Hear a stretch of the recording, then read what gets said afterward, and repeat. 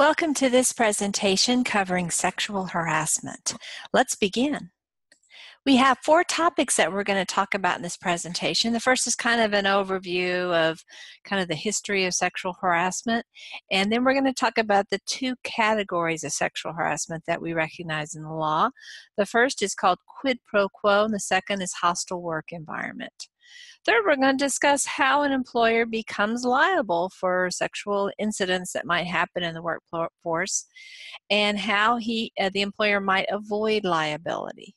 And finally, we'll talk about other ways outside of the Title VII model that can cause liability to arise in a sexual harassment situation. Those can be tort claims and or criminal claims. So let's begin. What is sexual harassment?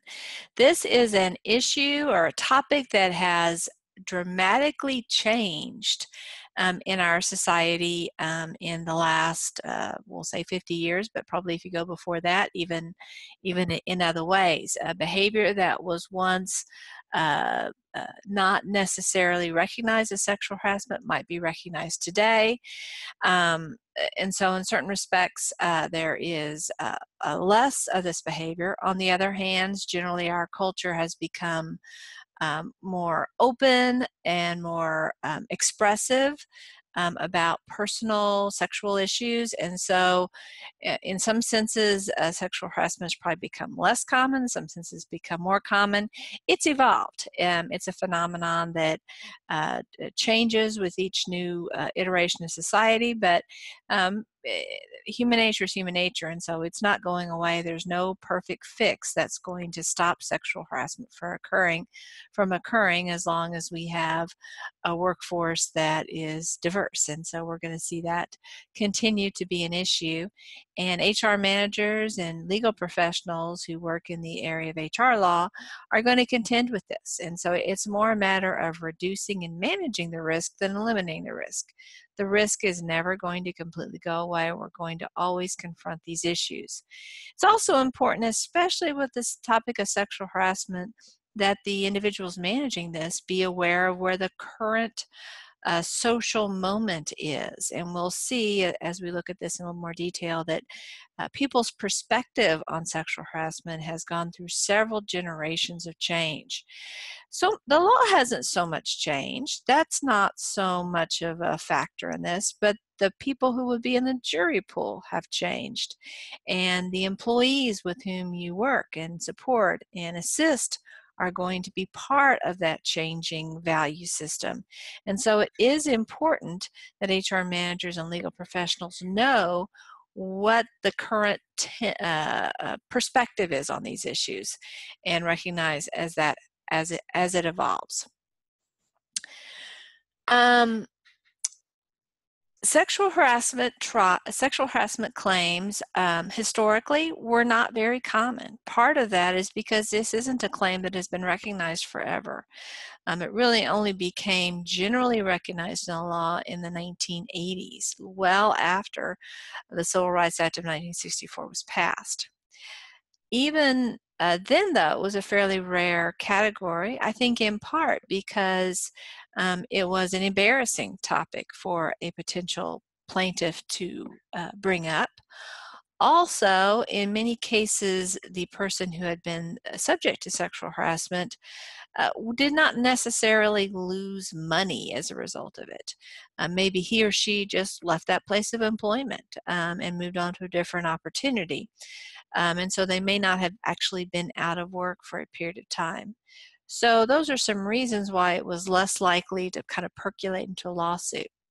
In the 1980s and 1990s, we did see an increase in this category, and certainly corporations became more aware of the concern. Still, though, there weren't a lot of cases that went to trial, and one of the reasons was lack of damages, as we talked about before. Oftentimes, these don't result in termination situations, although sometimes they do.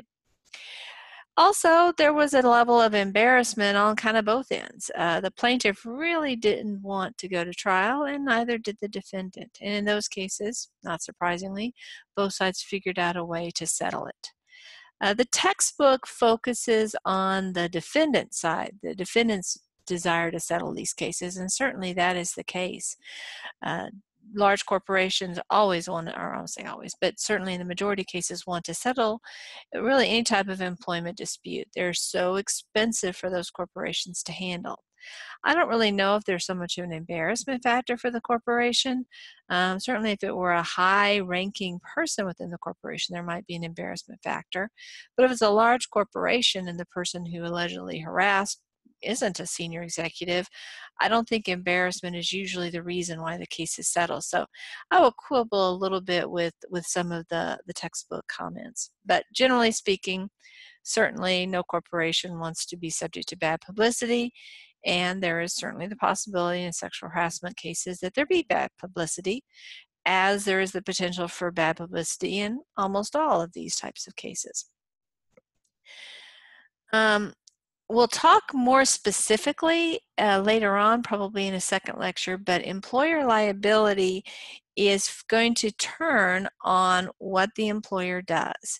It's not, doesn't really usually turn. It can turn, but probably more commonly than not, it's not going to turn on what happened between the two employees. That dynamic usually isn't what causes the greatest liability for the employers. We'll explore what that missing component is when we get to a later part, but I'm going to kind of tease you a little bit with that. But it's going to be how the employer has established standards and how the employer has enforced those standards. Again, we'll talk more about that going forward.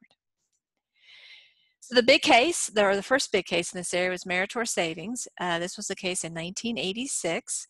And in this case, the U.S. Supreme Court said, yes, sexual harassment is an actionable claim under Title VII.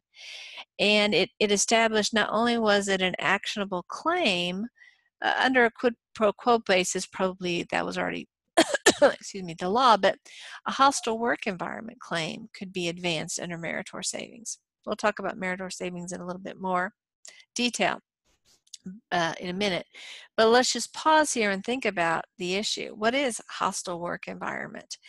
It's when things are sexually charged and they make people very uncomfortable. But there's no rape. There's no, you've got to date me or you're not going to get the promotion. There's no, you got to do this in order to get this. It's just a really uncomfortable working environment. It's inappropriate, obviously, but there is no actual you're being fired if you don't do this type of thing. So you can see how it doesn't really fit in tightly with the whole Title VII type claims because there really isn't any direct adverse job action that's happening.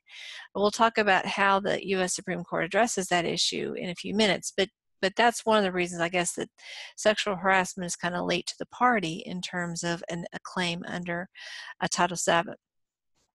As we go through this chapter, even when I'm talking about sexual harassment, be aware that we also have, in addition to sexual harassment, all the other categories of harassment: racial harassment, color harassment, religious harassment, age harassment, disability harassment, gender harassment more generally. All of those are going to follow the same legal paradigm that we're going to talk about with respect to sexual harassment. So be sure as you're hearing it to recognize this material has applicability beyond just the sexual aspects. Even though the Meritor Savings case came up before the Anita Hill, Clarence Thomas situation, certainly the Anita Hill, Clarence Thomas situation was a watershed for sexual harassment. Many of y'all perhaps don't remember it. This was a time when Clarence Thomas, who eventually became a U.S. Supreme Court Justice and currently is a U.S. Supreme Court Justice, he was going through his confirmation hearings, and he is an African-American man, and he had been previously the head, actually, of the EOC. And while he was at the EOC, the Equal Opportunity Commission, one of his colleagues, I think she was a subordinate to him, is also an attorney, was Anita Hill. Both Justice Thomas and Ms. Hill are African American. They are both politically conservative individuals, and they were both working for the EEOC as attorneys. Ms. Hill alleged that Mr. Thomas engaged in many sexual jokes, sexual innuendos, things like that. She didn't claim that he was propositioning her or threatening to fire her if she refused to have a relationship with him or anything like that. But basically what she was saying was it was a very sexually charged environment. Other coworkers disputed her version of the allegations. So there was and Mr. Thomas himself disputed it. So there was a variety of perspectives being advanced, and it was a fairly almost like a whodunit type of situation. And he said, she said. There were people who felt very strongly that Ms. Hill was telling the truth. After all, she shared Mr. Thomas's political views, and so it was hard to see why she would be coming forward to sabotage his candidacy if it hadn't really happened. On the other hand, many people felt that this was an attempt to present a stereotypical image of African American men in this society. That perspective, obviously very offensive perspective that some people unfortunately had, that African American men would behave inappropriately in the work environment. Anyway, that dynamic was also there. So race was in the mix, gender was in the mix, politics was in the mix, sex was in the mix. There's just so many different dynamics to the situation. Anyway, eventually Justice Thomas was confirmed, and he has continued to describe the behavior that he received as a high-tech lynching, was the term that he used for how he was treated during that confirmation process. Ms. Hill continues to present her version of events, that she felt that everything that she said was accurate and was truthful, and she stands by her testimony. So you can go lots of different ways with that, but it was definitely a watershed moment. And because of the heightened attention that sexual harassment got, employers saw a dramatic increase in the number of complaints. People who might not have identified what was happening to them in the workplace as sexual harassment or perhaps even a problem suddenly were looking at that behavior in a different way. So this was a big cultural moment for us, where we were looking at it and saying, wait, we might have looked at it one way once, and now we're looking at the same issue in a different way. We'll see as we go a little bit farther, and we'll talk about this later on, but we have the Farragher and Ellerth opinions in late 1990s that presented another part of that cultural paradigm. This one wasn't one that the general public was necessarily tuned into, but it's one that the corporate culture was clued into. Prior to Farragher and Ellerth, corporations might have had some sexual harassment training, but it wasn't a big deal. After these two cases, really an industry developed in the area of sexual harassment training and reporting. And so definitely this impacted the corporate workplace culture. And we'll talk more about that as we get to that section of the material. Despite the efforts, or perhaps because of the efforts, depending upon your perspective on these issues, sexual harassment continues to be a major issue in our culture. It is one that seems to continue. There seems to continue to be abuse happening in this area. And most recently, we have had another kind of iteration of the same types of things that we saw in the Anita Hill Clarence Thomas situation. But there are some differences this time. For one thing, and we see this with the Me Too movement and the Harvey Weinstein situation, and we've seen it affect others too. Charlie Rose, Matt Lauer, many others. I'm drawing a blank for other names, but a big difference between this version and the one with Anita Hill and Clarence Thomas is that um, while many people believed Miss Hill, many people also believed Mr. Thomas. Nowadays, I would say that women are much more likely to be believed. And in fact, some people are concerned that simply being accused seems to, in our culture now, equate to you must be guilty if you've been accused, that somehow or another it's not believable that somebody would ever lie about something like this. And so we've kind of gone from never believe the victim to always believe the victim or the person who's saying that he or she's a victim. But this has raised the awareness of sexual harassment, and it has also probably reminded us that it continues to be a major problem. We haven't seen legislative changes, but certainly when these issues are out there in the culture, it's going to affect the jury pool and it's going to affect the employees, what their expectations are. And as a result of the Me Too movement, there's been a significant increase in the number of sexual harassment complaints that are being filed. So we are definitely seeing the evolution continue in this area. And very likely we'll have another iteration of this because, I mean, the bottom line is human nature isn't going to change. We're going to continue to deal with these issues as long as we have work to perform.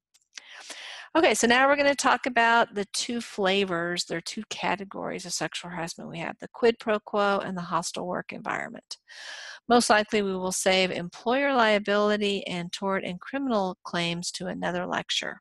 So let's continue and talk about what do we mean when we mean sexual harassment. I've been throwing the term around, but I haven't really explained what it is. And again, defining what it is a large part of the challenge. Race discrimination is pretty easy to define. If you treat somebody differently because of his or her race, that's race discrimination. Religious discrimination is pretty easy to define. If you treat someone different because of his or her religion, that's religious discrimination. But when we're talking about sexual harassment, I mean, is saying, hey, that's a pretty dress. Is that sexual harassment? Or, my, you look handsome with a beard. Is that sexual harassment? Where is the line? And it's not intuitive necessarily where that line would be. And probably that line shifts as the culture shifts. So it's not a static situation. Let's first of all talk about what isn't sexual harassment. One thing that is not sexual harassment are consensual relationships. Now, they have to be truly consensual. I mean, if your boss says, you want to date me, by the way, we're going through layoffs, and I certainly want people working with me who are supportive of me and my efforts. So one more time, do you want to date me? That would be an example. If you say yes, it might appear that it's consensual, but it's really not consensual because implied in that is, and if you don't date me, maybe you'll be laid off. But if it truly is consensual, then it's not forbidden. And we'll talk about that really comes under the idea of welcomeness. One of the things that makes something sexual harassment is that it's not welcome contact or communication between the individuals. Another thing that sexual harassment is it's not this kind of Puritan place where nobody ever cracks a joke or notices the genders of the people that they're working with. It is not a place devoid of sexuality. Having compliments, having casual comments about even sexual matters does not make an environment a case of sexual harassment. It has to actually be pretty out there before it's going to cross that line into sexual harassment. You can have a lot of banter and you're still not over that line. Now let me pause and say here that that's the legal line. But if you think about it, most employers, so let's imagine this is, I don't mean to insult Amish people, but let's say this is the Amish line, where there's no skin is being shown, there's no dirty jokes, there's no dating in the workplace. It's like a Queen Victoria era working environment. Just none of that comes up. Up here we have sexual harassment, where it's just absolutely unlawful behavior. Employers don't want to have their policy be, well, we just have to make sure that, gosh, we're below the legal limit here. They don't want to be up here. And why don't they want to be up here? Well, if they're that close to the legal line, they're allowing for lots of behavior that isn't constructive. I mean, even if behavior isn't sexual harassment, does sexual banter in the workplace really help productivity? I mean, even if it's not harassing, even if everybody's enjoying it, it's a distraction. People aren't doing what they're supposed to be doing. And so employers usually set the bar much lower than the legal level. And that way, if somebody says, well, look, gosh, somebody did something at this level, then the employer can say, oh, hey, we'll say Bob did something at this level. Hey, Bob, you violated our policy. You may not have violated the law, but you violated our policy. And so usually there's a pretty significant divide between the two, because the employer, yes, the employer wants to make sure that this line isn't crossed. So they want to have a nice comfort zone between the legal standard and what their standard is. And they also don't want there to be a lot of shenanigans in the workplace that aren't constructive. So what an employer says this is appropriate is usually going to be quite a bit more demanding than what the law provides. Obviously, most sexual harassment situations take place between males and females, but you do have the potential to have same-sex sexual harassment. We'll talk about that, and that does not necessarily mean that there's a sexual orientation issue, although it can.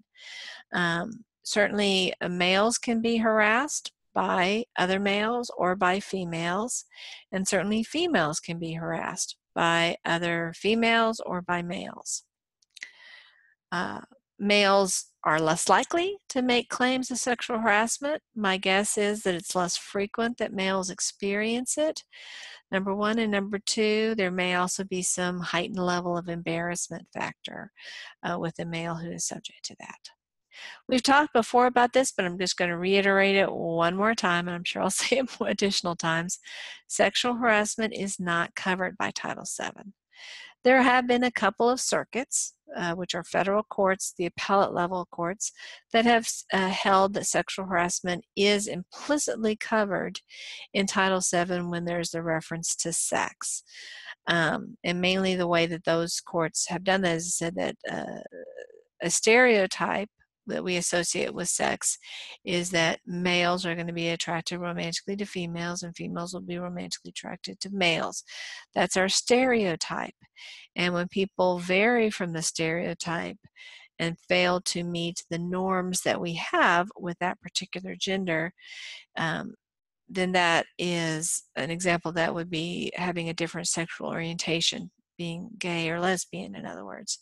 And so because you aren't meeting sexual stereotypes, you could consider that to be a type of sex discrimination. So a couple of circuits, maybe three, have agreed, I think it's two, have agreed to that. Our circuit, the Fifth Circuit, has not agreed to that at all. I would be very surprised if our Fifth Circuit were to take that step. So if we see sexual orientation being included within Title VII, it will happen most likely in one of two ways. A legislative change by the Congress, wherein they will add sexual orientation as a protected category. The other way would be for the U.S. Supreme Court to interpret the term sex that is in Title VII to include sexual orientation. That could happen. That would be somewhat surprising for it to happen because of some previous decisions. Usually the Supreme Court doesn't like to kind of overturn its own precedent. It has some flexibility. It wouldn't be absolutely inconsistent for it to do so, but it's unlikely, I would say, in my opinion, for it to do so. So I think the more likely path would be to see a legislative change by Congress. But at this point, that doesn't seem to be on anybody's top agenda. So most likely for some significant period of time to come, sexual orientation will not be a covered category under either state law or federal law. Let's advance from here. This is a case, I'm not going to draw a lot of attention to it. I was trying to show that just because sexual stuff is happening in the workforce does not mean that it's sexual harassment. In this case, the boss commented because the worker, the woman, was dressed inappropriately. She wore very short skirts, and her job was to be a receptionist. And so the boss was saying, look, these are too short. You need to dress more professionally. He never expressed any sexual interest. She complained about the boss criticizing her appearance.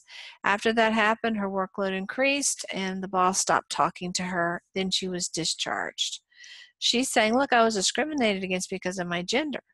But in fact, no, she wasn't. The court found that the workplace wasn't hostile at all. There was no quid pro quo behavior. There was no hostile work environment because there wasn't anything sexual going on here. You don't need to know the name of this course. I'm just kind of offering it to show an example of not an unusual situation. I mean, not probably as common as others, but not every time that there's a discussion of something potentially sexual, that necessarily means there's a harassment situation. It's very appropriate for employers to enforce dress codes and to talk with somebody who is dressing inappropriately. My father, this is back in the, I guess, in the 80s, remember one time he had to talk to, he worked in an industrial situation, and he had to talk to one of the women workers because she wasn't wearing a bra. And it was kind of a physical job, and so as a result, she would send him to be sweaty, and it wasn't modest because the sweat she'd be wearing a t-shirt and the sweat would cause the shirt to follow her form. And so it was not a modest situation, and the coworkers were distracted by this aspect of her appearance. And so my dad had to talk with her about, you need to wear something underneath that t-shirt that won't allow your physique to be so obvious. I'm sure he was embarrassed by that conversation, but it was absolutely appropriate and not anything wrong to have had that conversation, but it was the better thing to do. So don't feel like you can't talk about this dress code compliance with workers and somehow find yourself crossing the line. Now, it's probably a good idea if you are someone of the opposite gender from the person you're talking with and you're concerned about the revealingness of their clothes, to have another person present for that conversation so you don't have any potential that there be a misunderstanding about it. So sexual harassment is a category of employment discrimination. Harassment is a subcategory. If you imagine the universe of employment discrimination, sexual harassment is just one category in this larger universe. Let's see how EOC has described sexual harassment. Unwelcome sexual advances, requests for sexual favors, and other verbal or physical conduct of a sexual nature constitute sexual harassment when, so these behaviors are going to be sexual harassment if one of the following conditions are present. You just need one. So the first one is our quid pro quo. Before we get into quid pro quo, there's a couple of different ways of using this expression. Quid pro quo literally means this for that. But sometimes people say tit for tat. And I don't mean that in a coarse way. I just mean this is an expression in English, tit for tat, and I'm not meaning it in any kind of salacious manner. This for that, tit for tat, and you can see with the terminology, or let's kind of see what the definition the EOC has provided. The conduct is made either exclusively, or explicitly. This is what this should be, explicitly. Let me just make that change. Explicitly or implicitly, which means it's implied, a term or condition of employment. So let me give you some examples. Date me and I'll promote you. Have sex with me and you won't be on the layoff list. That obviously that's very direct and explicit, but it can be implied. And you can see that demonstrating the adverse employment action is pretty easy in that situation. You remember the prima facie case, the employee has to establish 4 things: that he or she is a member of a protected group. Well, of course, gender is a protected group. That he or she was qualified for the job. Well, presumably they were qualified for their job. That there was an adverse action, something like failure to promote, demotion, termination, failure to hide, and that there was one other characteristic. And certainly the quid pro quo aspect evidence could qualify for that 4th characteristic. So quid pro quo is pretty straightforward. And as I think we all would have agreed that this was a category for sexual harassment earlier than the 2nd category. The 2nd category, though, is probably the more important category in that this is the more common allegation. We see quid pro quo cases, but they're not as common as the hostile work environment. So let's consider the hostile work environment. The conduct is unreasonable and interferes with job performance or creates a hostile or offensive working environment. In this situation, nobody's asking anybody out on dates. Nobody's threatening to fire them. It's just an environment that is very sexually charged, and that because of the high level of discussions of sex or jokes or touching or things like that, it has interfered with the ability of this worker to do his or her work. So both are types of sexual harassment, but you can see how they're really going to look pretty different on the ground. And so as we talk about these, always keep in mind, well, what type of sexual harassment is the allegation in this case? It's important to know which type, because we'll see as we consider whether employer liability exists that there's very different answers. We'll have one answer if it's category 1, and we'll have a very different answer if it's category 2. So both forms have been adopted by courts. They're both considered unlawful sexual harassment under Title VII. And here's maybe a bit more of a definition about this. Let's consider the quid pro quo sexual harassment. Sexual harassment in which the harasser requests sexual activity from the victim in exchange for workplace benefits.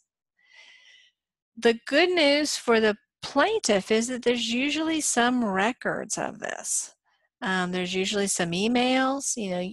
Oftentimes the harasser starts out more low-key. Hey, you want to grab some lunch? Ah, pretty dress you're wearing. Nice tie, like that. And escalates it maybe when he or she is getting the response, or at least hoping to get the response. They're kind of testing the water, so to speak. And so there's likely to be other witnesses or some increased telephone calls or text messages or things like that. And so those cases are oftentimes relatively easy for the victim to present as, hey, here's some evidence to support it. May not have all of the evidence of every single interaction, but may have enough evidence to show that there is a point of concern. Let's consider the 2nd category. So this is the first category. Number 1, this tracks with number 1. Number 2 tracks with number 2. This is sexual harassment in which the harasser creates an abusive, offensive, or intimidating environment for the victim. While touching may be involved, touching is not a requirement. So, hey, you want a back massage? That kind of stuff, certainly it can filter over to quid pro quo. More likely it's in a hostile work environment situation, if it's just a back rub or something along those lines. Touching can be hostile work environment, can be quid pro quo. You don't have to have touching in order to have a hostile work environment. It's oftentimes a more subtle situation. There can be email trails and cell phone trails and things along those lines, but it can also be more likely verbal or visual type of things, and so there isn't always as much of a paper trail with a hostile work environment case as with a quid pro quo. Let's consider a couple of scenarios. So Mary and Bob are part of the cheese production team at Heath Dairy. All the team members share a harmonious work relationship. However, a calendar featuring a semi-nude woman in a sexually suggestive pose on Bob's desks makes Mary uncomfortable. She asks Bob to remove it, but Bob does not oblige, insisting that he has been getting that same brand of calendar for 5 years and sees no need to replace it now. To file and prevail in a sexual harassment claim, Mary must prove that the calendar creates a hostile or abusive work environment. So we can see that Mary, if she's going to be successful at all, her only shot is going to be with a hostile work environment, because Bob hasn't made any request for sexual activity with Mary, nor has he suggested any kind of workplace benefit. It sounds like probably Mary and Bob are peers, co-workers, and so probably Bob doesn't even have the ability to fire Mary or promote Mary or something like that. Now, I would say that a single picture of a semi-nude woman in a sexually suggestive pose is very unlikely to qualify as sexual harassment, hostile working environment type claim. But certainly this could be one fact of many, and so this would be maybe one piece of evidence that could advance Mary's claim. But she's frankly going to need more under these circumstances to make a legal claim. Now, if I were the HR manager at Heath Dairy, and Mary comes to me and says, I'm really weirded out by this whole poster thing, am I going to go by Bob's office and see some scantily clad person in a picture? Am I telling him that's not okay? Make it go away? Of course I am. What's the benefit to having this picture? If he wants to put it in the drawer, of his desk, maybe that's okay with me, I guess, but I'm there's no upside for the employer for saying, Bob can keep it. I mean, how is that helping productivity? It's giving Mary some ammunition for a claim. It's probably a source of distraction for Bob and perhaps other people in the working environment. So the fact that it's probably not a successful hostile work environment claim, doesn't mean then the employer ought to suck it up and say, oh, it's not sexual harassment, Mary, so I guess you're out of luck. No, perfectly fine for the employer to have a much lower bar before that it takes action on. And in fact, not only is it appropriate, it's a very logical step for the employer to take. Let's consider the next scenario. Mary's a partner in a law firm, and she shows special interest in Bob, a new associate in the law firm. Associate is a term for a new attorney who is going to work at the law firm for a few years in the hopes of making partner. Mary frequently makes sexual overtones to Bob and frequently made sexual overtones to Bob and expected him to get physically intimate with her if he wanted to be a senior attorney in the firm. However, Bob's refusal prompted Mary to tell him that he was not suitable to be a senior attorney, and she also started treating him badly in front of other employees. Unable to bear the harassment any longer, Bob quits his job and filed a complaint with the EOC for sexual harassment. The law firm would be strictly liable for sexual harassment because Mary's a supervisor, and the supervisor's actions are considered those of the employer. So this one was category 2, hostile work environment, but this would be a quid pro quo. Mary said, have sex with me to get this promotion. Bob didn't, and now Bob has filed a claim. Now, Mary actually had the power to actually do what she's threatening. She had the power to either help him get to that next step or impede his progress.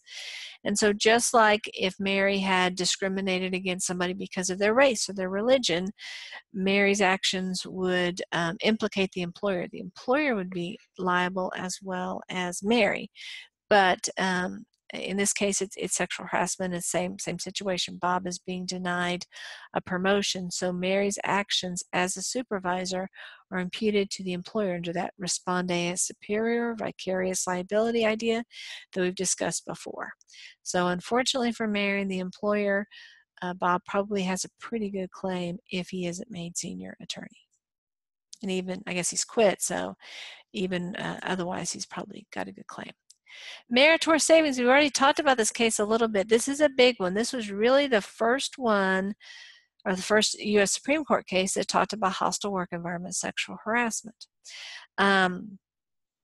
So the question that the case was looking at, but was before we go any further, you need to know Meritor Savings. You don't need to know Vinson. You just need to know this part of the name, Meritor Savings. You need to know its holding, and here you can see is a very brief summary of the holding we'll also have at the end of the case, and it's significant to employment law. And of course, here we're talking about the fact that this is establishing hostile work environment sexual harassment. And so this is the first time that we know for sure that it is covered. In this situation, the plaintiff was sexually harassed by her supervisor. She claimed that he forced her to have sex many times and actually raped her and exposed himself to her. Very, according to her allegations, a very, very abusive situation. She never complained about it, and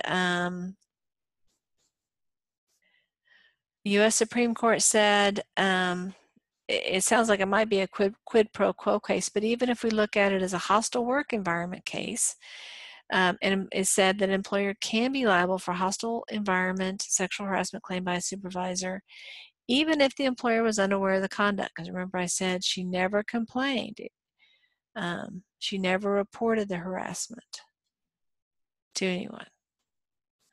Meritor Saving, or excuse me, the Supreme Court is saying when it's a supervisor who's doing the harassing, there isn't the requirement that the employer be notified because the supervisor knows, because, I mean, if it's true that he or she's really harassing, then obviously he knows he's doing it and he represents the employer for this under the respondeat superior theory.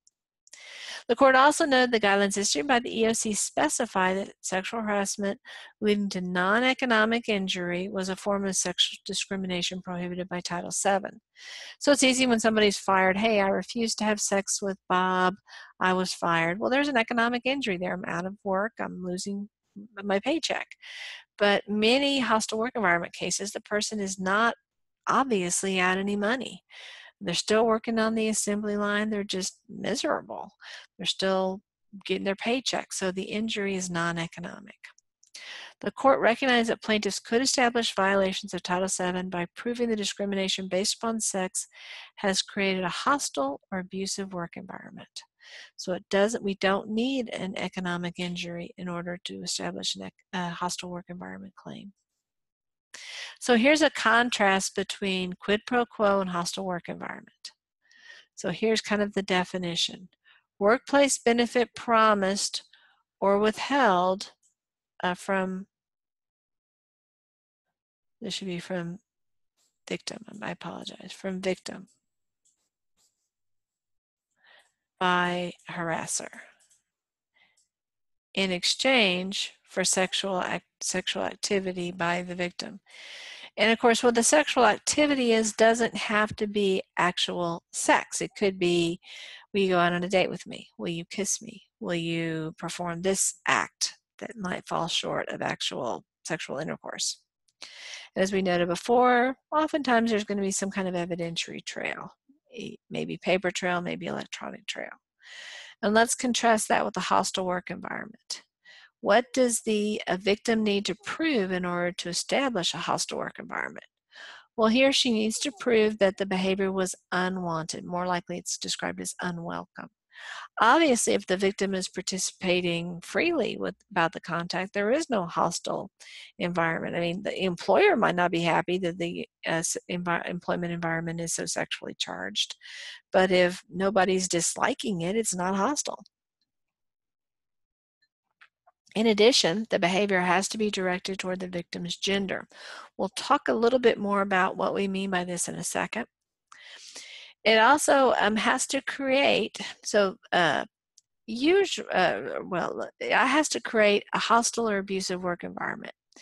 And this we're really getting at, is it sufficiently severe and or pervasive?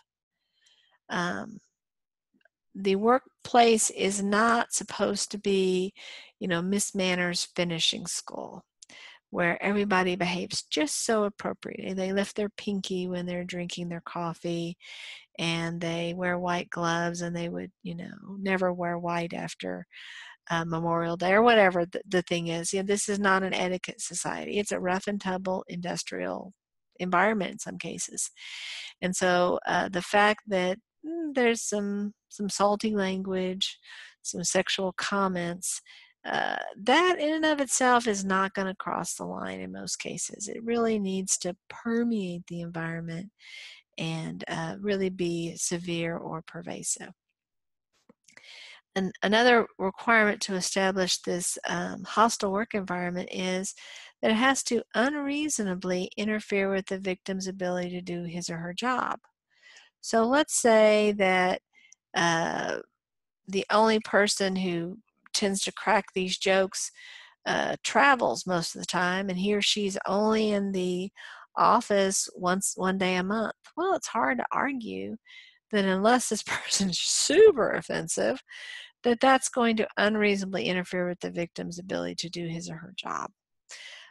So you have to consider the totality. How much contact is there? How frequent is the sexual banter or whatever going on? And so you have to be able to point to things in the victim's performance that are suffering. If the victim is an all-star worker and continues to be an all-star worker, it's going to be hard to argue that they have found that their work performance is unreasonably interfered with. Now again, that's the legal standard for the victim to win the case. But the employer isn't going to want to wait to address the problem until people's job performance are diminishing. That would be stupid for the employer. So again, the legal bar to establish this is pretty high. You got to have some pretty darn good evidence to be able to successfully claim sexual harassment. But the bar that the employer is going to want to enforce is going to be significantly lower. They want to stop it when it's about to cross this line. So really, in my experience, employers really don't want sexual comments or innuendos in the workplace really at all. And so the bar is pretty removed from where the legal line is. And employers are perfectly able to enforce the lower line. I mean, that goes back to that employment at will. So let's say that Bob, let's go back to our story here. In this situation, Bob with these semi-nude pictures. And let's say I'm the HR person and I call Bob and I say, Bob, these pictures, that's just not appropriate. It's not conducive to a professional work environment. And I'm going to fire you because you had these pictures. That would be perfectly lawful for the employer to do. The employer can say, you can fire anyone for any reason. Now, if Teresa in the work environment has a semi-nude picture of a man in a sexually suggestive pose, then the employer can't fire Bob and not fire Teresa. But if the employer has a very conservative approach on these issues, it can fire whomever it wants.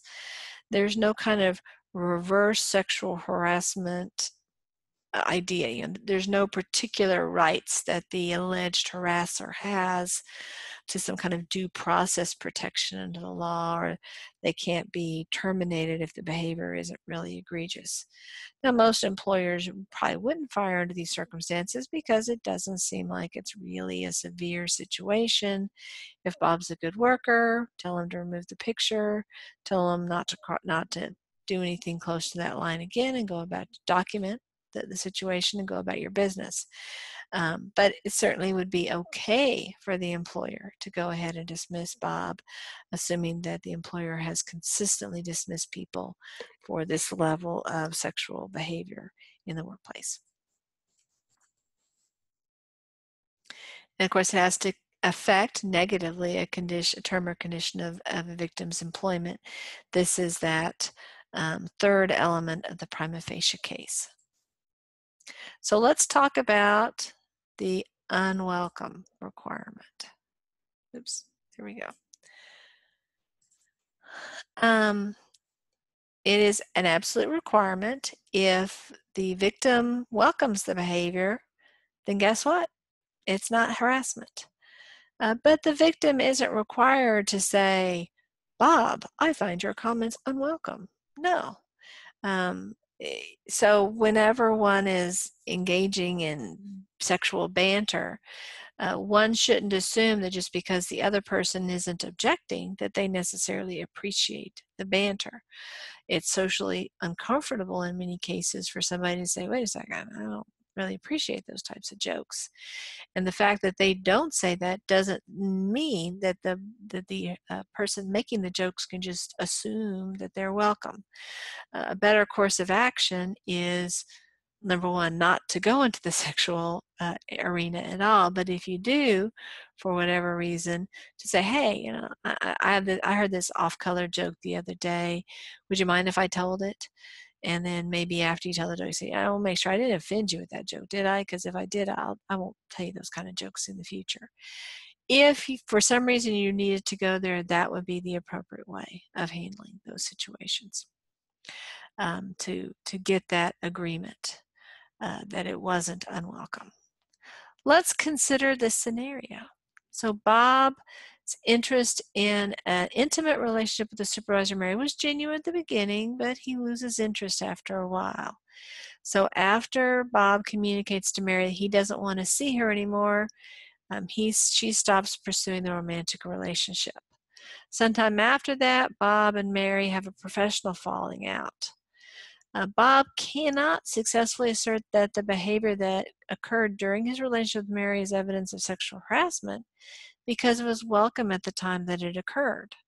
So Bob and Mary dated, they broke up, Mary didn't retaliate against Bob, so Bob isn't going to have a successful claim. Now, of course, there can be evidentiary issues. I mean, his story might change. He might say, well, I never was interested in dating Mary. It really wasn't genuine interest, but I felt she would fire me if I didn't date her. Or Bob might say, well, yeah, I willingly dated her, but when I lost interest, then Mary started retaliating. So even though in this fact scenario as I presented it, yes, Mary doesn't have any exposure, neither does the employer. Bob's testimony can be a wild card in these situations, and that's one of the reasons why employers prefer, for especially within a reporting relationship, that there not be dating. We'll talk more about this topic later on in this presentation. So severe and pervasive, let's go back to that one. It has to be sufficiently severe or pervasive in order for it to be sexual harassment. And this is usually the sticking point. We have to decide, or the jury ultimately has to decide, whether it is so severe and so pervasive to amount to an unreasonable interference with an employee's ability to perform. Usually a single occurrence is not going to be at that level, because again, workplaces don't have to be Miss Manners boarding schools. But a single event can cross the line. Certainly, for example, a rape would cross the line, but things significantly short of that could cross the line. So one or two bad incidents can meet the qualification for severe or pervasive, or lots and lots of relatively small incidents can cross that line, or some combination of those things. So you either need it to be really severe or pretty pervasive, or some combination of those. We're going to talk about Harris v. forklift systems in a bit, but one important idea to get out of that case is that there doesn't have to be psychological damage to the victim in order to be able to be successful in a sexual harassment claims. We're not talking about a mental health issue necessarily, although sometimes that can play a role, that the person who's been subject to sexual harassment is experiencing, depression or anxiety or something along those lines. Certainly that can be evidence, and it can be powerful evidence. But the person, again, doesn't need a psychiatric diagnosis to be able to advance under a hostile work environment theory. So let's consider what is going to point us toward the existence of a hostile or abusive work environment. Well, of course, one is going to be the frequency, the pervasiveness, also its severity. So we need to, ideally, if you're the plaintiff, you want to have both of these. But you need to have at least one of these, I guess. For sexual harassment claims in the case of rape, the plaintiff does not need to show that the offending activity was sufficiently severe and or pervasive if it was egregious enough the one time it occurred. So again, really extreme situations, even if they occur once, can cross the line into a hostile work environment circumstance, certainly. The standard of whether conduct is abusive should be that of a reasonable person in the plaintiff's situation.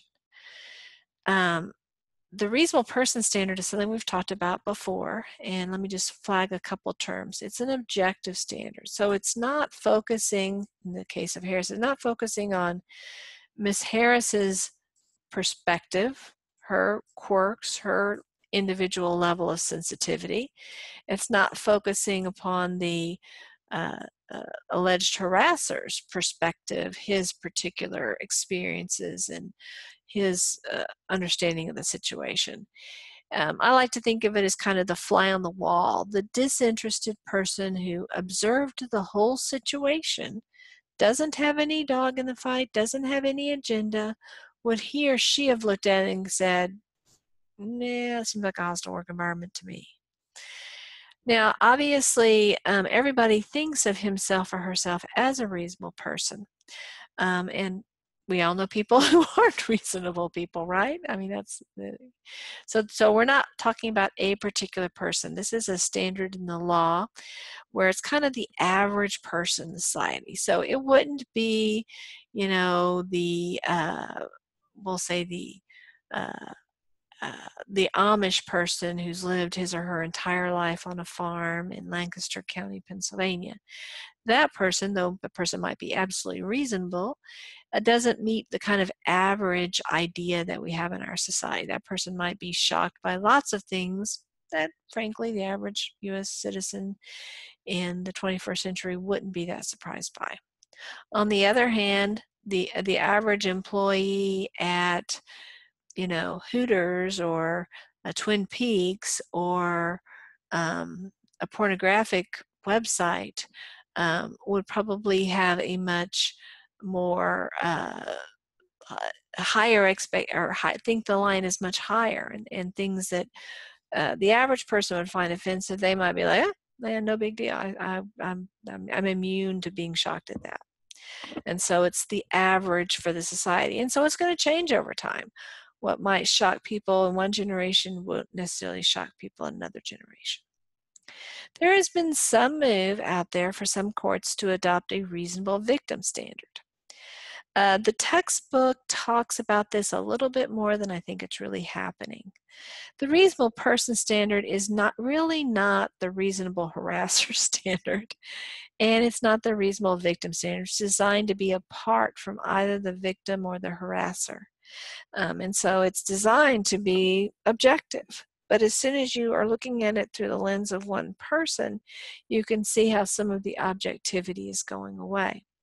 Now, certainly, courts who have used a reasonable victim standard don't focus on the particular personality of the victim, but try to imagine that reasonable person plopped into the situation that victim is in. And that's actually the standard that is used in Harris. It is a reasonable person in the plaintiff's particular circumstances. But of course, to label that person as a victim is kind of begging the question, right? I mean, the whole issue is whether this person is a victim or not. So this is kind of a loaded approach, and I would say it's not one that we would likely see in the Fifth Circuit or in Texas state courts. Right now, I would say that a reasonable person, the plaintiff's position is a standard that we've seen this U.S. Supreme Court give us more than once, and would be the direction that we would expect, I think, most courts in our state to adopt and use. And so here's a description about these two standards. And as I said before, this is the more unusual approach. So the reasonable person standard is viewing the harassing activity from the perspective of a reasonable person in society at large. Reasonable victim is viewing the harassing behavior from the perspective of a reasonable person experiencing the harassing activity, including gender-specific sociological, cultural, and other factors. So again, it almost becomes perhaps a reasonable woman standard which of course is only half the population, so it's not that complete reasonable person standard, which in theory covers us all. So it's a little bit of a less common standard and one that is probably not as useful in our particular part of the country. Of course, if you move to a different part of the country, it's possible this perspective might be more widely accepted. So here's the actual kind of case brief about the Harris versus forklift systems, and we can see that we are now in the late 1990s, so we're a little over 10 years from the time of Meritor savings. And now the issue is, must sexual harassment seriously affect an employee's psychological well-being in order to create an abusive environment that violates Title VII? The short answer is no. You are responsible for knowing this case. We're not going to go through the facts of the case, so don't worry about that. You need to know its name, its significance, and its holding. So here's our holding. If the environment would reasonably be perceived, so this is reasonable perception, reasonable person standard, it's an objective standard, and is perceived, which is a subjective standard, so now we're getting into Harris's head, as hostile or abusive, there is no need for it to be psychologically injurious in order for there to be a valid Title VII claim. So we have two. Would that fly on the wall have viewed it as hostile or abusive? And did Harris in fact view it as hostile or offensive? We need both of those to be present. Having just one, either Harris being offended or that fly on the wall being offended, isn't going to be adequate. But Harris doesn't have to be some kind of psychologically ill person as a result of the situation. So Harris, that decision broadened the categories of hostile work environment cases that were going to be successful. Now we're going to talk about oncale. We'll talk about more about oncale in the sexual orientation section, but oncale kind of straddles both areas. It's an interesting case. We're not going to dive in too much into the facts, but oncale was a subject to same-sex sexual harassment. But it was not necessarily same-sex sexual harassment that was caused by a sexual attraction. That while some of the things that oncale was put through were of a sexual meaning or had sexual content, they morphed into the category of hazing. This was an all-male kind of macho environment, and so they have some hazing rituals that were, I guess, intended to be somewhat demeaning to the person coming on board, and they had a sexual component to it. Anyway, oncale sued about this, and he's saying, look, I was the victim of same-sex sexual harassment. I'm not saying that the men who did this to me were sexually attracted to me. I'm just saying it had a sexual component, and I didn't care for it, didn't like it, and feel like I'm the victim. And the court said, yeah, oncale, you can sometimes be successful in these types of cases of same-sex sexual harassment.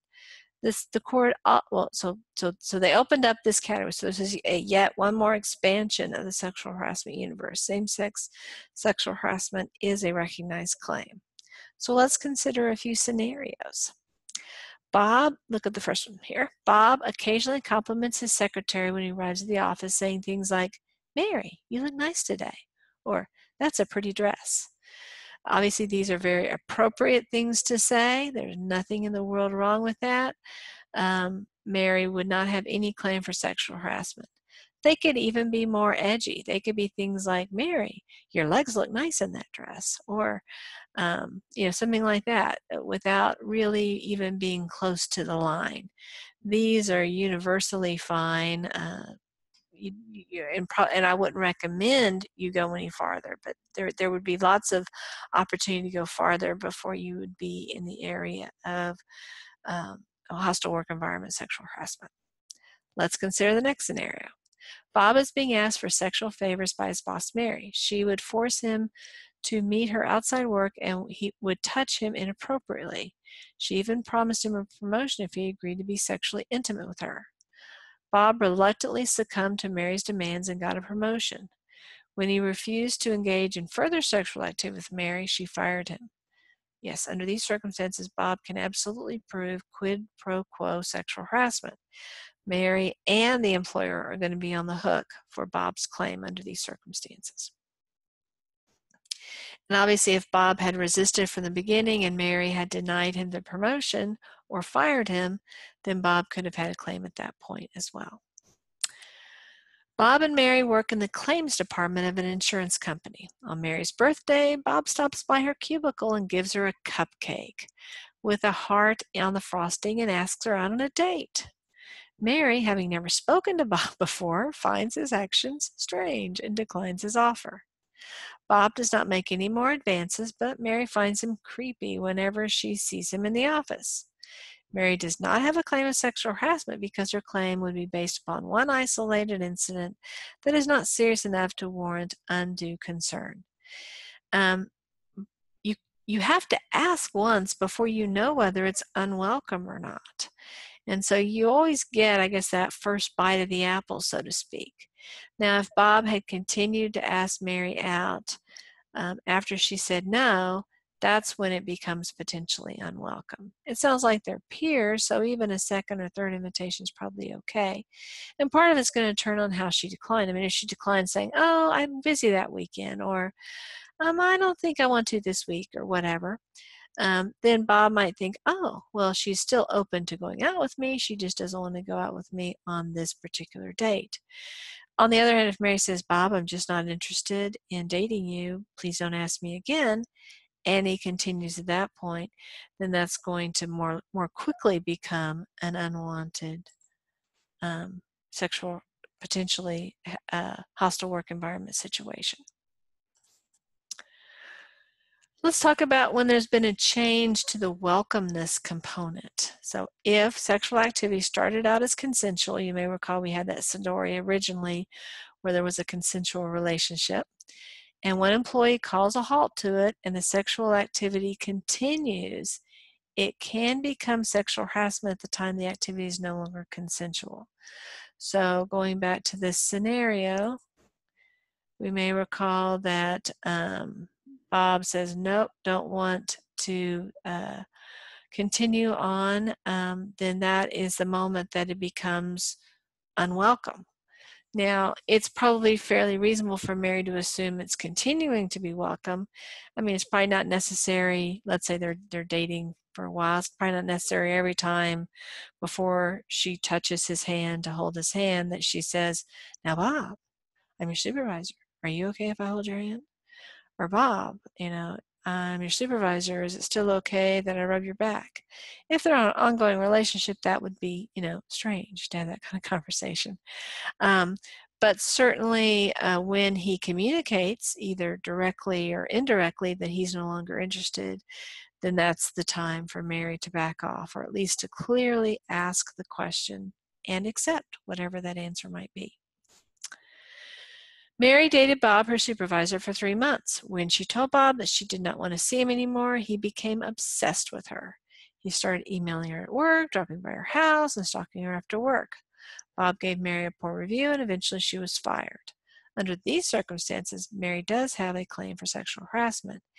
It's not the point up to this point is irrelevant to the sexual harassment claim. It doesn't strengthen Mary's claim. It doesn't make it weaker.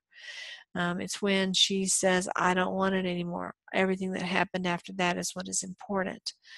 So let's talk about oncology. I kind of gave you an idea about it before, but let's look at it a little bit more formally. So this is actually an older case. This is back to the year that we had Meritor savings. So we do need to know its name, Oncale versus Sundown Offshore Services.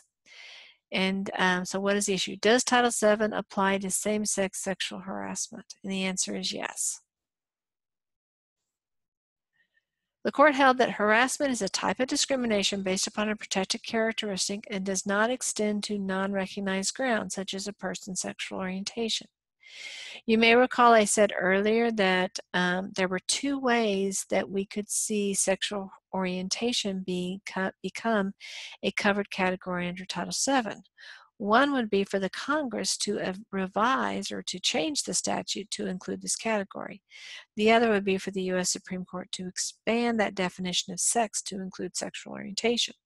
One of the reasons why that's an unlikely solution or approach to this issue is that we have cases like Oncale, where the U.S. Supreme Court seems to have already kind of answered the question. Now, there's a way around that. If the U.S. Supreme Court really did decide to include sexual orientation as kind of a subcategory of sex, they could say this is dicta. They could say, well, we didn't really need to reach a ruling in Oncale about sexual orientation. And so, therefore, it's not a binding authority of this court.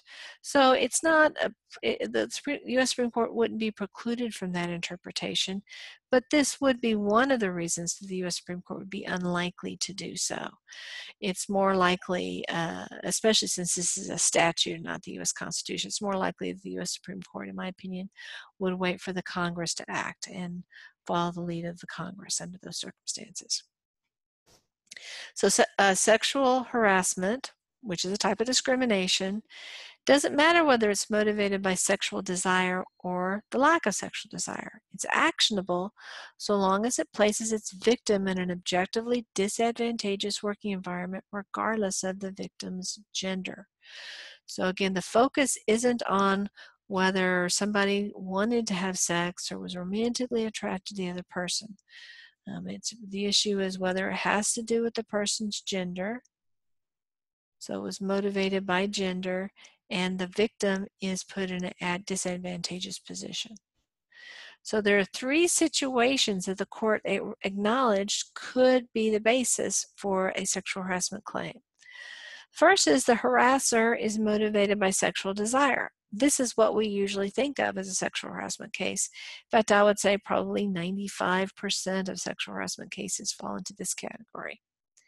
Another category could be that harassers are just generally motivated by a dislike of the opposite gender, or at least a dislike of the opposite gender under these circumstances. For example, imagine a workforce, maybe a very macho, stereotypical environment that or maybe traditionally only men have been in, a woman or some group of women join that work environment. The men themselves are heterosexual. They, like women, they've got wives and mothers and things like that, but they don't want to work with women in this environment. And so they might be very hostile to those women. And that would be a sex harassment situation, even though there may not be any sexual attraction, any dirty jokes, any touching. It could just be hostile, like, sabotaging the work or things along those lines. So that's the second category. The third category is the harassers treat one sex differently from the other within a mixed sex workplace.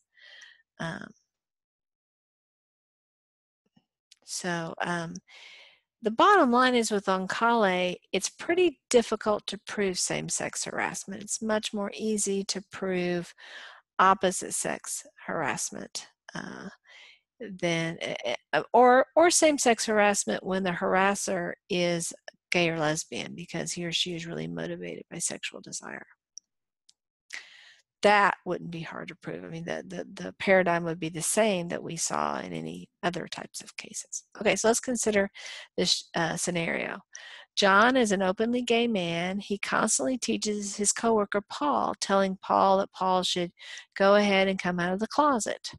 John has even publicly commented upon how sexually attractive Paul is, though Paul has warned John against making such comments.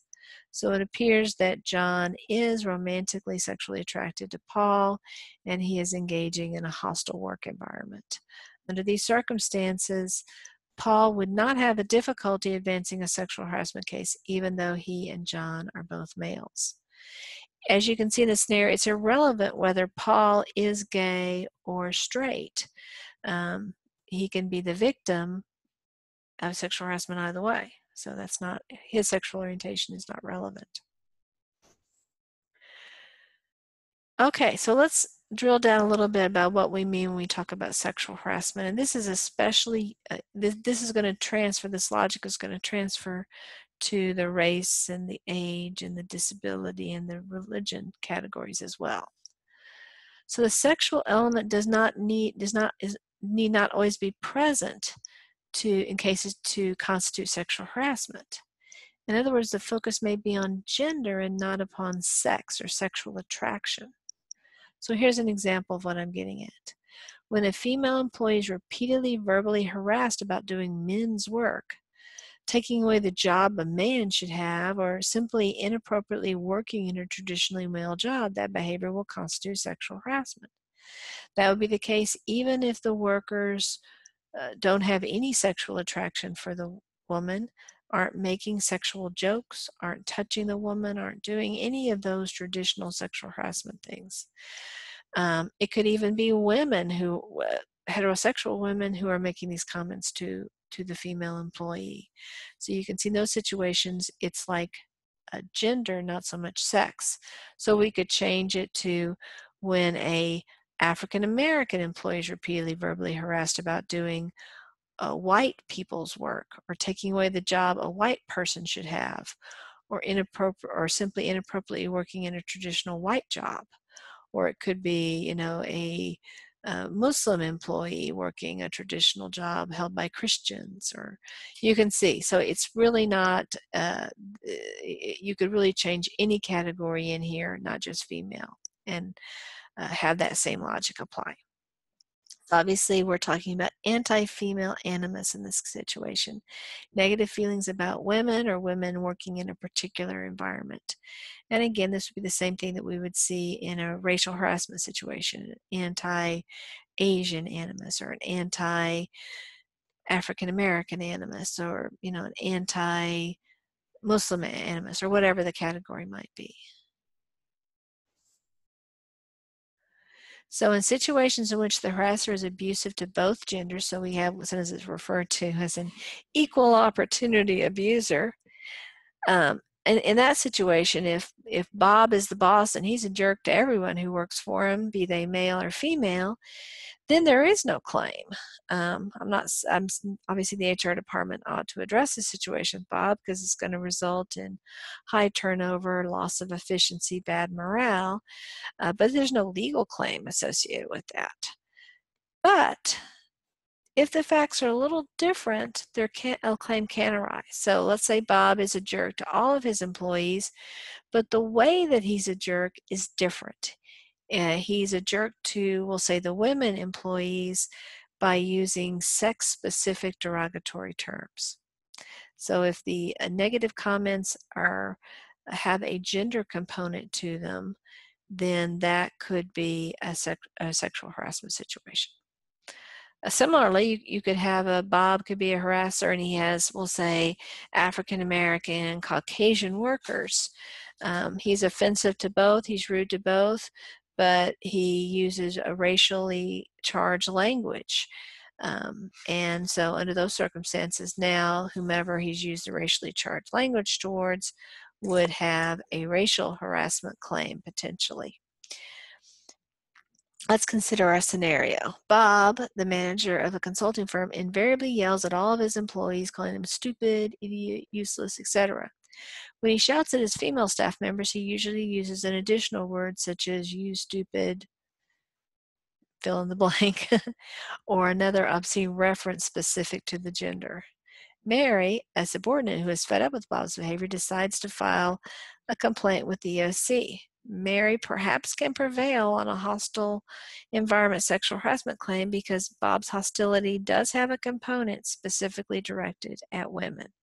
And again, if we were to change these to racial epithets or religious epithets, and Mary were a member of that racial group or religious group, then Mary could assert a religious harassment or racial harassment claim. Mary worked as the only female security guard among other male guards, so a traditionally male role. She was verbally harassed by her colleagues because she did a man's job. They would sometimes hide her badge and keys, grease her uniform, and break open and wreck her locker.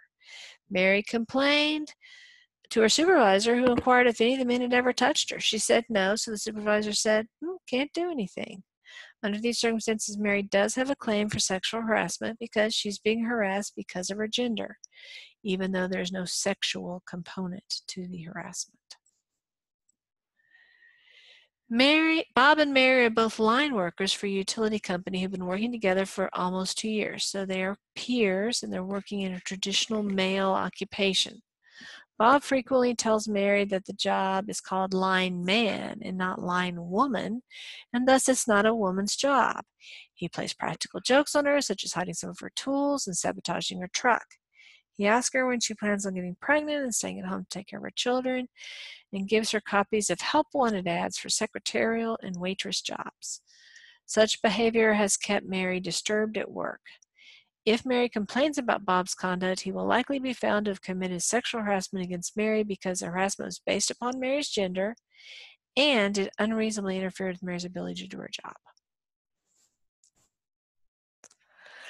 So obviously, many of these cases turn on a he said, she said scenario. Who are we going to believe? And if your job as the legal professional or as the HR professional, you'll be interviewing people, and in most of these cases, the stories don't completely jibe with one another.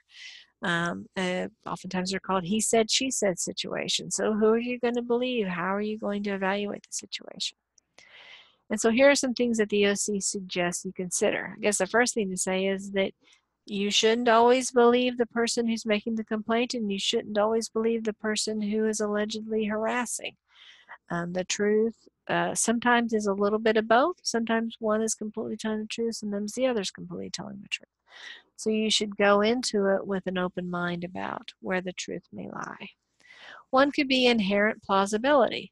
There are sometimes you'll hear allegations that just don't make sense. Well, why did no one ever see that happen if it was happening all the time? Or, so you have to consider, did that make sense under the circumstances? Consider the details of the story and see how they flow together. The demeanor, the person bringing the complaint and the person who's responding to the complaint. What about their body language, the level of detail they have. The motive to falsify. If this is an employee who's under no disciplinary pressure, who is doing a fine job and doesn't have anything on his or her record, hard to see exactly what that person's getting out of making this allegation. On the other hand, if this person's about to be terminated because of poor job performance, it could be the decline in job performance was due to the harassment, so you certainly shouldn't assume that there isn't any fire with the smoke, but it's also giving that person a motive. Hey, I need to come up with something or I'm going to be fired. Is there corroboration or other people able to say, yeah, I saw something, I thought that was strange when that happened, or I thought she liked it, but it did happen a lot, or whatever the thing might be. Emails, other facts can be corroborated, video maybe, things along those lines. And then past record. Has this person been accused of this type of behavior in the past? Has this person made other complaints along these lines? Things to consider in the background. These are just kind of good common sense things to consider in reaching that determination. The key is to keep an open mind and not to come in with any particular assumptions. One thing that's important when you're doing the investigations is to keep the list of people who know about it to an absolute minimum. This is important for lots of reasons. One is that the person making the complaint is oftentimes, well, actually both parties are oftentimes very embarrassed. They want as few people to know about this as possible. That's true whether they're telling the truth or they're lying in most cases. And so we want to respect the privacy of the individuals, no matter who's telling the truth. Also, if you keep it quiet, then when people come in and interview with you, you're less likely to be hearing a rehash of what someone else's testimony might be. You're more likely to get the straight scoop of this person's recollection. So witness testimony is going to be less altered by having heard the same, I heard Bob tell me this, but Sally told me this, and Teresa told me this, and Larry told me this. You want to keep the testimony pure what this person has actually said. So you want to keep it definitely on a need-to-know basis. And for the most part, your witnesses only don't really need to know anything. You're asking them questions. Now, certainly the questions that you ask are going to probably paint them a bit of a picture, but if they don't need to be interviewed, they don't need to know anything about it. If it ends up that you need to terminate somebody, you certainly don't tell people why you're terminating them. If it's necessary in the workplace, you might say this person is no longer in our employ, but many times that's not even necessary to say. And so you don't want to say this person is guilty of sexual harassment.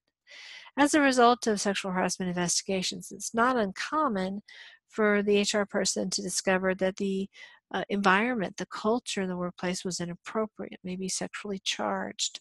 Under those circumstances, it's pretty common for the HR department to say, let's retrain everybody in our policies. Let's do a reminder.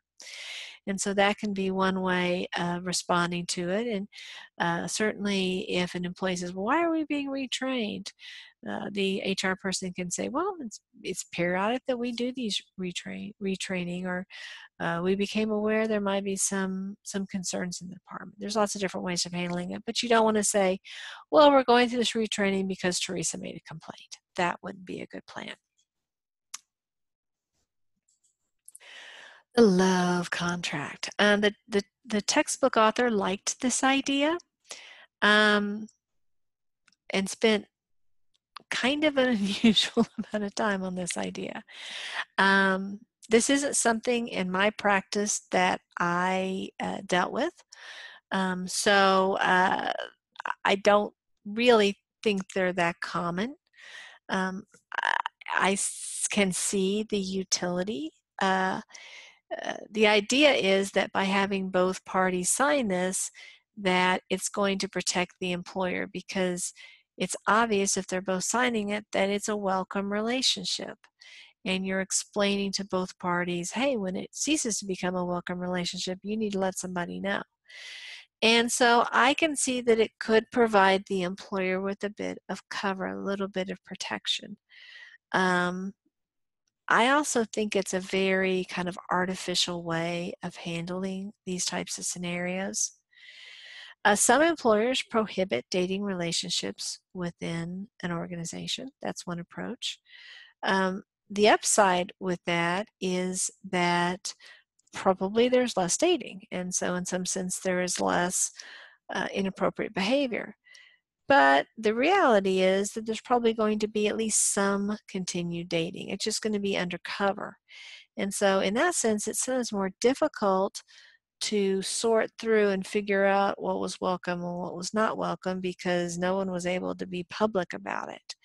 And so if one person was uh, uh, pressuring another person to have some kind of romantic or sexual relationship, the fact that these relationships were prohibited anyway adds a layer of uncertainty to the whole relationship. So there are I can understand an employer prohibiting them. I can understand an employer permitting them.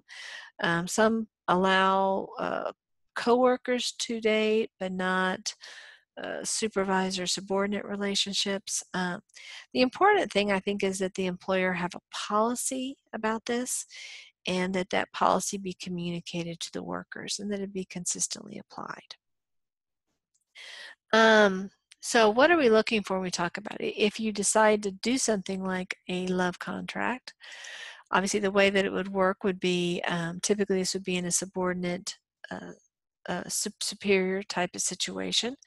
The superior would likely raise this with HR and say, hey, I am thinking about dating or about to date, the subordinate, but I want to make sure everything is consensual and above board, and I'm required to report this to HR. So HR would prepare a document that would explain or reiterate, hey, both people are entering this on a welcome basis. They both want to be in this relationship. If it changes for either party, the party should let the other person know. If the other person doesn't seem to accept that decision, then the party who no longer wants to participate needs to contact HR so that it's clear and that the whole complaint procedure is specified very clearly. It is designed to control the risk factors that the employer has. Um, it can be useful, but I wouldn't say that it completely protects an employer. So it's kind of just one tool that an employer might want to use. When there's a power differential, when you're dating your boss and then you decide you don't want to date your boss, but your boss really still wants to date you, I don't know that a love contract is going to necessarily persuade that person that they can just go to HR and somehow the problem's all going to be magically fixed. So if, I'm not sure that it's completely solving the problem. Either I don't know that it really reflects human nature, and I don't know that it really reflects, it certainly would not completely solve the problem, though it might reduce the risk somewhat. Let's consider a scenario. So Mary is a management assistant at the bank. She's involved in a romantic relationship with Bob, who's a senior person at the bank. Though the relationship between Mary and Bob is very strong, Bob is concerned that he and the bank might be accused of sexual harassment at some point in the future. Okay, now again, I will stop here and say, if Bob is really thinking this, I'm not sure the relationship is so very strong, but that's just me, okay? The director of HR recommends that Bob and Mary sign a love contract. Though it may not be a perfect solution to liability for sexual harassment, this contract may restate the voluntary nature of the relationship and assure Mary that decisions regarding her employment will not be influenced by the end of their relationship. Now, one thing I will say about the love contract, I would recommend you not call it the love contract because that's a really stupid name for it. Maybe a dating contract or something along those lines, some other name than love contract. But again, it could provide some level of protection, almost like a premarital agreement or something. And premarital agreements are more binding than this love contract thing would be. So at this point, we have completed our first two topics. We've done an introduction to sexual harassment, kind of giving a little bit of the history, and we've talked about the two categories of sexual harassment: quid pro quo and hostile work environment. In our next lecture, we'll cover in more detail the employer liability aspects as well as tort and criminal claims that sometimes arise in the context of sexual harassment. As always, if you have questions about the material that we've covered today, please feel free to reach out to me. My email is cgroover@collin.edu. Or better yet, come by my office hours so we can talk in more detail. I'd be delighted to explore these ideas in more detail with you if you would like. And also be sure to watch the next lecture. I thank you for your attention, and I hope you have a wonderful day.